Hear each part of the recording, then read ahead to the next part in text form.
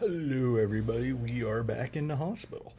For those of you that have seen sort of the reports on Facebook, I might have put one on the YouTube channel itself. The reason the video hasn't been out in a little bit is I wound up having to go back in the hospital on Thursday of last week because the PICC line that was in, I'm assuming, one of the individuals, when they were working on it, they got to change like the dressings and stuff like that. They sort of yanked on a little bit and pulled it out like an extra 2.5 centimeters, and they thought possibly it was infected. So basically I had to wait until Saturday to get the blood cultures back for 48 hours to allow me to get a new PICC line put in, because they had to pull out the old one. Unfortunately, they don't put PICC lines in on the weekend. So it's here today on Monday. I'm supposed to be getting the PICC line in at some point, hopefully coming up here soon. Whether that's the case or not, I don't know. But I did want to get this out to give you guys an update on what's going on. Let me get my bed up here so I have my legs up a little bit. You got too close of a look at me there. Terrifying, I know. Thankfully, this hospital stay was actually relatively simplistic. I wasn't very happy about it at the get-go because of why I had to be in here. That sort of made me just a little irate, because it was like somebody messed up. But at the same time, it's, procedural, and you're trying to make sure that nothing does happen, so you got to make sure there's no infection and that type of stuff. So I get that. It just sort of is the fourth time in like a month and a half, which wasn't fun, but I'm doing well.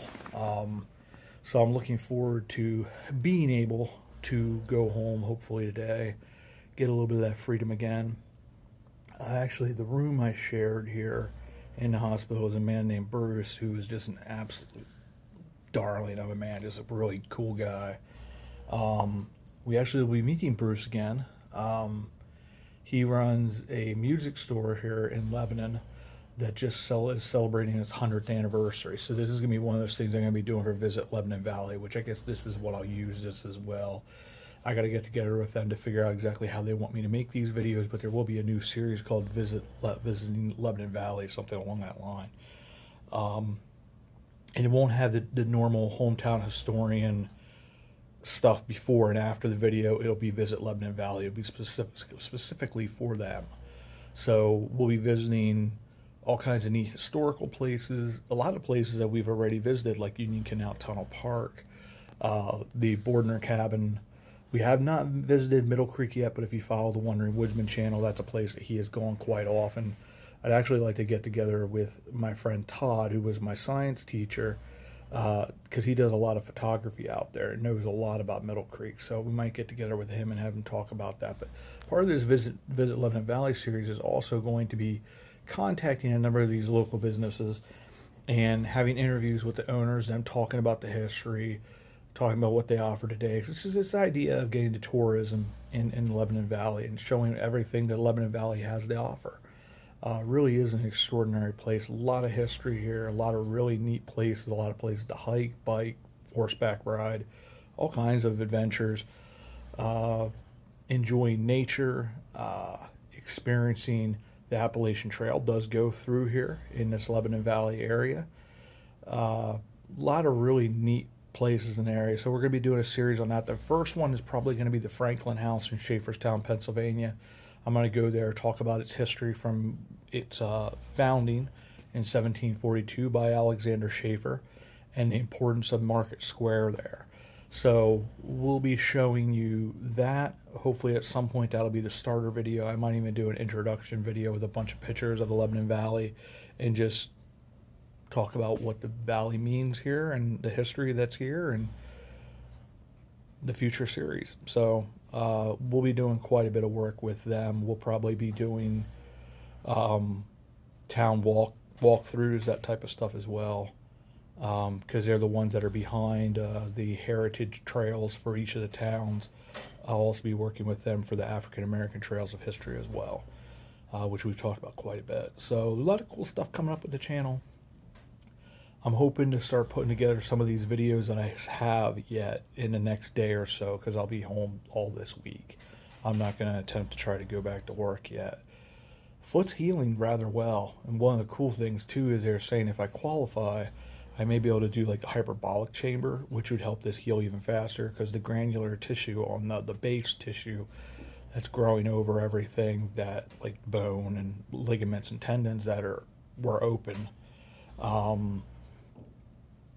that would help that heal a lot quicker, and it's healing very, very nicely right now. So we're in a good place.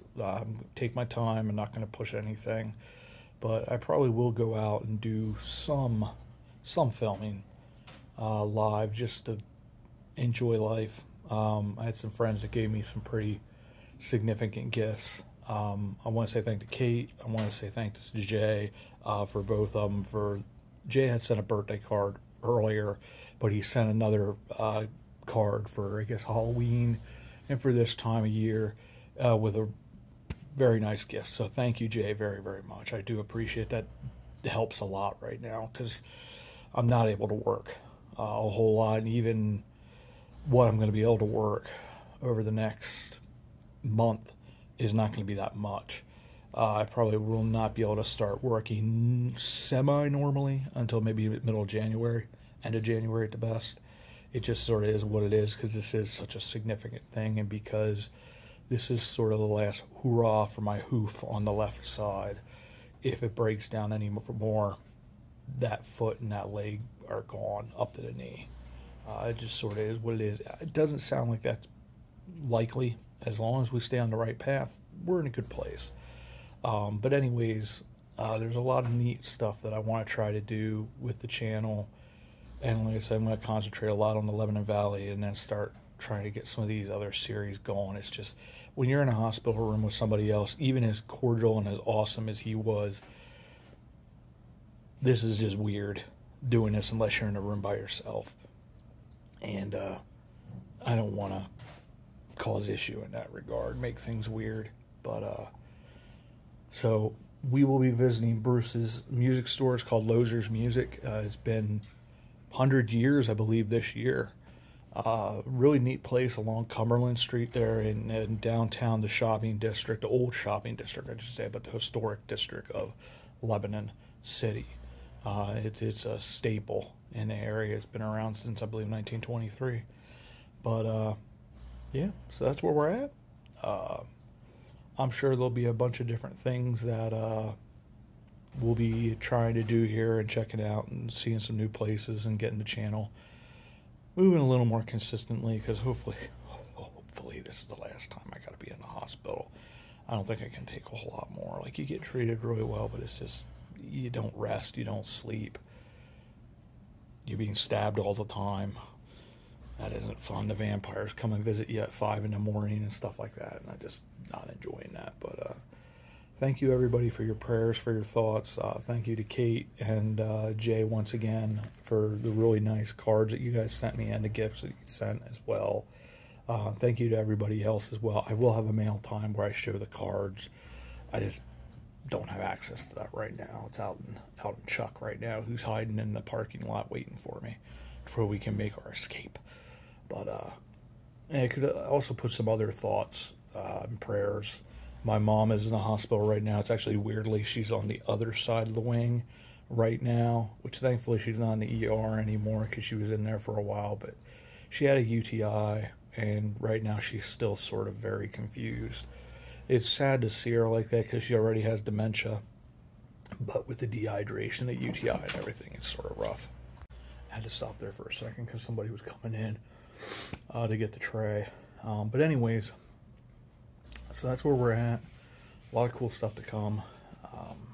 So thank you as always, and I appreciate some prayers from my mom as well. She'll be in here for probably at least another 2 or 3 days. They were saying originally maybe Tuesday, but with as confused as she is right now, like, to my mom's ever-living credit, she apparently thought that the communists were trying to recruit her. You shouldn't laugh, but it's still sort of funny. And she knows, too. She says, I'm really sort of confused right now. And I was like, it's okay, Mom. You're going through all this different stuff, so your mind's not going to be working correctly. But to her ever-loving living critic, she told him to get lost. It's like, I don't want anything to do with you communists. So, but anyways, so that's where we're at, and I just wanted to give you guys a quick update, and so you know I'm still alive and not being held hostage by one of my fellow YouTubers who's competing against me. Anyway, so thanks everybody, and as always, we'll see you all about town.